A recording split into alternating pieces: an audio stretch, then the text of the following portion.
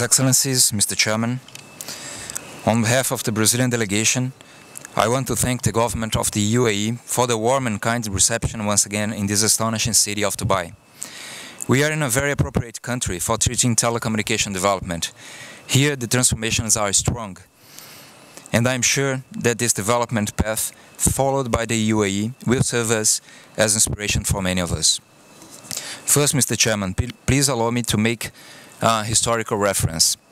On March 31st, exactly 50 years ago, Brazil entered in a period of political repression and loss of democratic values.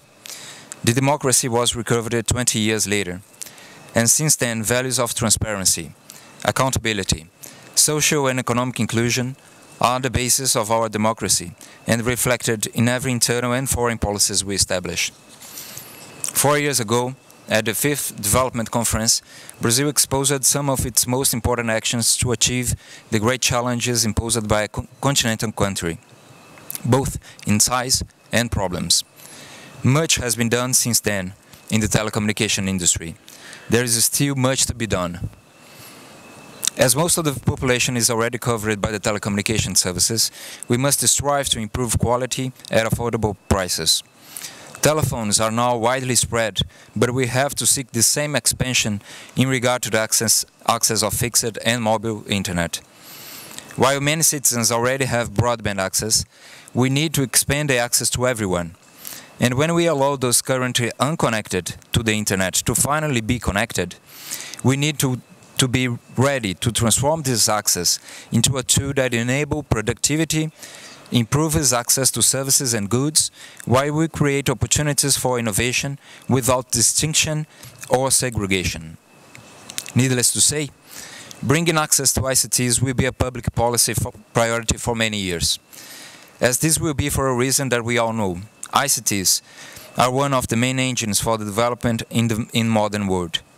And if we really want ICTs to serve this noble purpose, we have to implement adequate policies and regulations, create an environment that enables and encourages investments, improve physical infrastructure, guarantee access to technology, define universally accepted standards, and more importantly, foster the willingness to consume, which only emerges when one realizes that technologies are really useful.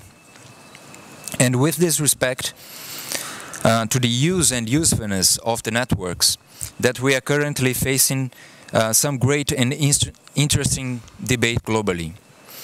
Given that current technologies are comprehensive in scope and possibilities, some have been using it for distinct and sometimes illegal purposes.